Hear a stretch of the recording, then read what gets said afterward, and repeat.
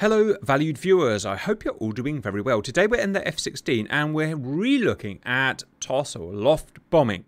We did do a video on this 4 years ago, CCRP TOS Loft bombing, and that is still technically relevant, but a lot of features, control and extra modes have been added. Today we'll be covering TOS bombing with CCRP mode and the added symbology and functionality, DTOS mode and LADD mode, so 3 main modes. The longer I fly DCS, the more I realise how important it is to be able to toss bombs from several miles away onto a target with relative accuracy without getting close to the target and exposing yourself to gunfire and manpads, etc. So today's scenario, we have a small island here and the Russians are setting up a giant SAM site on it. It's not working yet, but it needs destroying. It's protected by manpads with a range of about 3 miles, so we've got to get unguided bombs onto this target without getting within 3 miles. Our F-16 will have 4 Mark 84 bombs. This is the bomb I would suggest because this is not a very accurate way of bombing. So you want the bomb with the biggest splash damage as possible, and the most you can chuck out at once again will give you that extra splash damage. So I'm maxing out at 4 Mark 84s. Let's start with the first mode, CCRP. Master arm, on. Master mode, air to ground.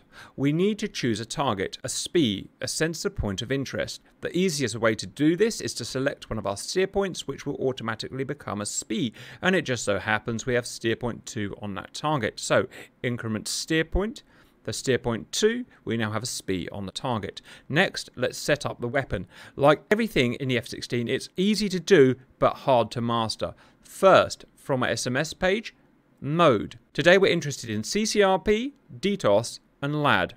CCRP I would recommend for low level ingress like I'm about to do now.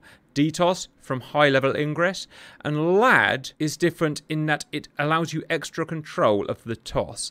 CCRP and DTOS are very dynamic. We only get a bit of control of the TOS of the bomb. LADD gives us much more control of the TOS of the bomb. 90% of the time you'll probably want CCRP. So CCRP. First, our usual bomb setup stuff. How many bombs? I want to drop all 4 at once. 4, enter.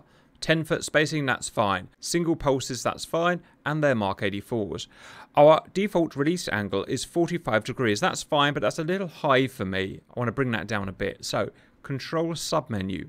Release angle. Let's go for 35, enter, back to main SMS. Release angle 35 degrees, and that's literally as easy as it is.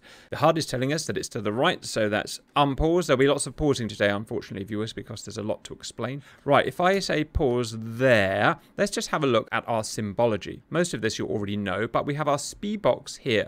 In the center of the SPI box is the target. You can see it's off by a few pixels, and that's normal. It's an estimation of the target's position. It's rarely perfectly accurate, but the actual target will be accurate.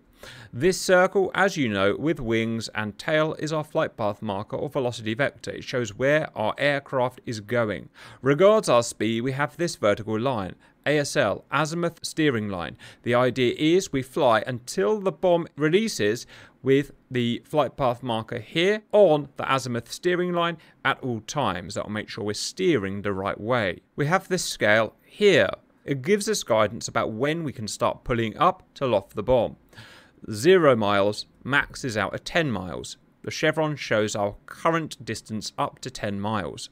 As we close to the target, the chevron will reach the top of this staple. That's the maximum range when we can start our pull-up. Other information down here says we are just under 11 miles to the target, and on current parameters it's 30 seconds until we reach the top of that staple and we can start our pull-up. That's all the symbology for now. Once we reach 5 seconds from the max pull-up point, we'll get extra symbology. Unpause.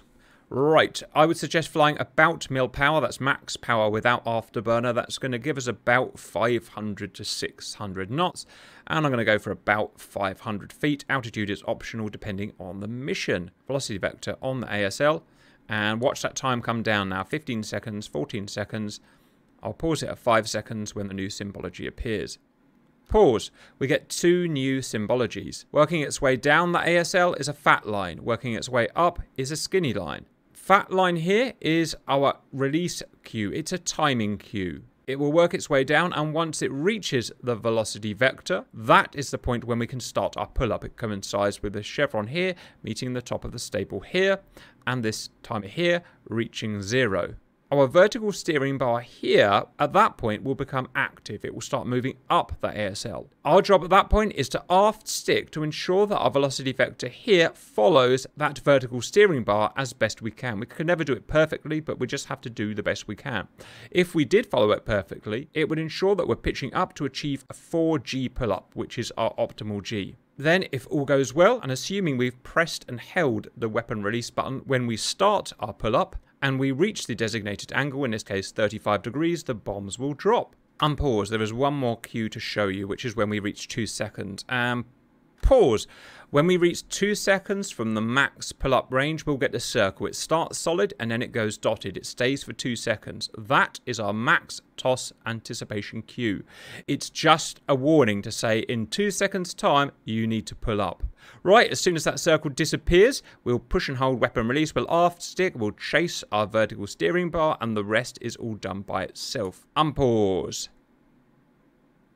Push and hold and chase that guy. Chase it up, chase it up, chase it up, chase it up, chase it up, chase it up. Try and stay on the azimuth steering line, and it will... There.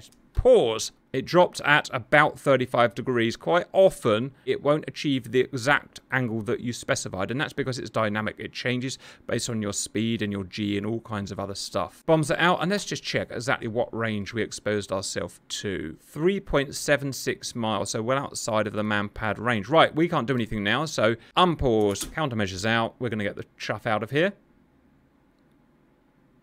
And we can follow our bombs. Oh, don't hit each other. God, what kind of accuracy we get will depend on how well I performed the pull-up. If I slewed off to the side, it's obviously going to be inaccurate, and so on. If I did pause, if I did any sudden jerks in pitch, it will also put the weapon computer off and cause inaccuracies. Well, that one, amazingly, was pretty much perfect for a first go, so I'm happy with that, and we destroyed the site. That is CCRP with the added symbologies that we have. Next, let's try DTOS. Dive toss. So if CCRP is for pre-designated targets attacking from low level, dive toss is from attacking from medium or high level on pre-designated or targets of opportunity, and we'll do the targets of opportunity here. So master arm on, check. Air to ground, check. Let's start with the spear at steer point 2 again. Bombing mode is going to be dive toss. Set the bombs up, so I want 4 to release, please. Enter. Release angle again, 45 degrees. I think you can get the maximum range at 45 degrees, but it's a bit high for me. I don't like lofting so high, so I'm going to put it down at 35 degrees again, and I'll take the hit in range. Okay, back to main page, and that's us ready to go. So, this time we are attacking from a few thousand feet. Unpause, and we're going to find the target. This time I'm going to try and do it without pausing so much. In fact, I have to a little bit. The diamond is now showing the speed. The box is now on the velocity vector. And that's because we now have the option of correcting our target visually. That's the idea. We're up at medium altitude. We can now see the target. So we're going to use radar cursor switch up, down, left, right to move that box. At that point, it will not be terrain stabilized. To terrain stabilize it, or designate it, you might say, TMS up, and to undesignate TMS down. Let's go and do all of that now. So move it onto a target. Let's say I want to bomb that left bit there. TMS up. Okay, designated, ready to go. I don't like that. Undesignate TMS down and start again. I want that bit there. Right, otherwise it's exactly the same symbology as we saw with the CCIP. We're diving so we can get faster, and we can naturally loft the bomb a bit further in this mode. 3, 2, where's the circle? There it is.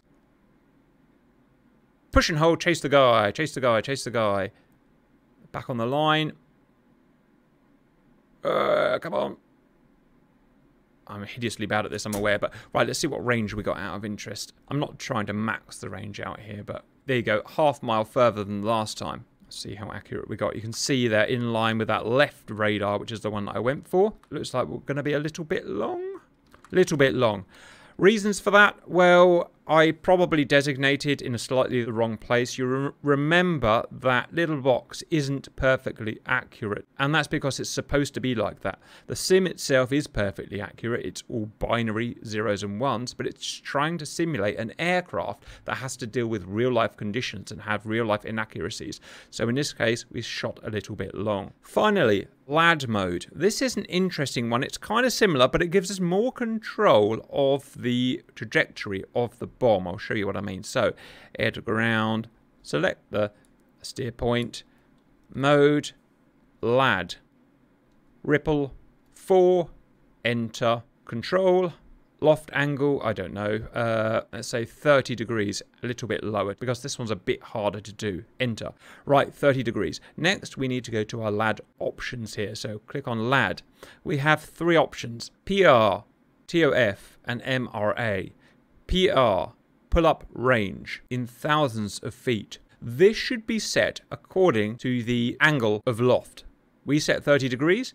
30 degrees equates to about 40,000 feet. Out of interest, 45 degrees equates to about 45,000 feet, and 20 degrees to 35,000 feet, and you can interpolate in between. Like I said, this is giving us the maximum control of the loft. It's important that you get these figures right, otherwise the bomb drop just doesn't work. It won't release. So, 30 degrees, 40,000 feet, 400, enter. Time of flight, 28 seconds by default, and I've never understood any reason to change it, so leave it. Next, minimum release altitude. This is an odd one. We need to be at this altitude within 5 seconds of the maximum pull-up Q. So within 5 seconds of starting the loft, you need to be at this altitude. 1100 may be a bit difficult for us to achieve because we're going to go low. So let's just put, I don't know, 600. Enter. All right, set back. 30 degrees, 40,000 feet, 28 seconds, 600 feet.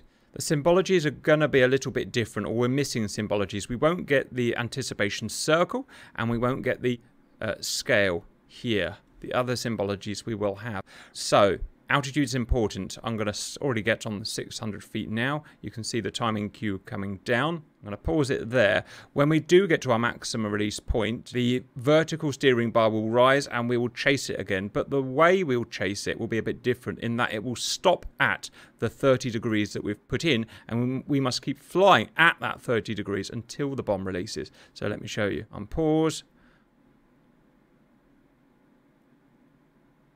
Weapon release hold, chase the bar. Ooh, and it's going to stop at 30, or whatever I put in. I think it was 30, wasn't it? There, and hold it there as best you can. It's not easy, and you want to do it as smooth as possible so the computer can keep up with you. Come on, please release. Yes, I think they released. Yeah, nice. Out of interest, what range did we get? Shortest one so far, 3.7 miles. Off they go. And boom, bang on cue. Slightly shy. Right, that is TOS/loft bombing with CCRP, DTOS, and LADD. I hope that was useful, and bye-bye.